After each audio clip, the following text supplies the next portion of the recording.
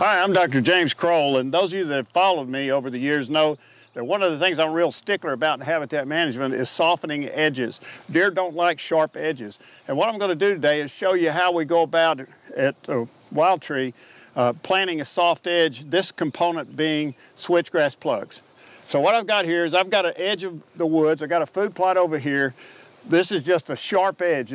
Deer just walk out and they're suddenly here. So I'm going to soften this edge right here. So we're planting shrubs down to my left, but in this outer area, we're going to be planting switchgrass. Now, switchgrass is a really good cover plant. We use it a lot. And here's 100 plugs, believe it or not. There's 100 plugs here that I'm going to be planting.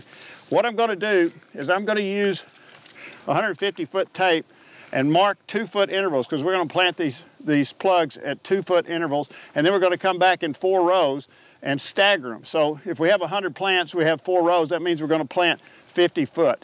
And that will funnel these deer into this food plot right here where I want them to go. What are we going to use? We're going to mark the spots with some pin flags. You're going to need those. And this is a wonderful piece of equipment. You get it from forestry suppliers, or maybe Wild Tree will be offering it. It's called a dibble. Unfortunately, I have been very familiar with these dibbles over the years. This is what we plant tree seedlings with, and this is what we're going to plant these switchgrass seedlings with. Okay, here's what these plugs look like. This right here is the first shoot up from the seed, and then it's sent out runners, which is what it's going to do when you plant them. So you see how they'll fill in between all these and capture the site. They're great perennial for deer. This is the last week of December.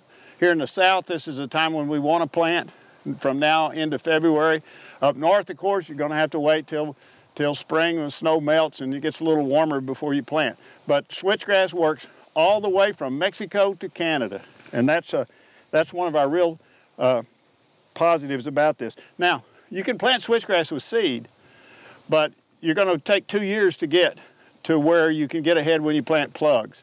So those of us who are not getting any younger, we like to get on down the road. So in 2 years, these plugs will be all grown in and provide a really neat soft edge. So that's what we do to plant switchgrass. I highly recommend it. It's easy to do, and you get years and years and years of benefit because it is a perennial.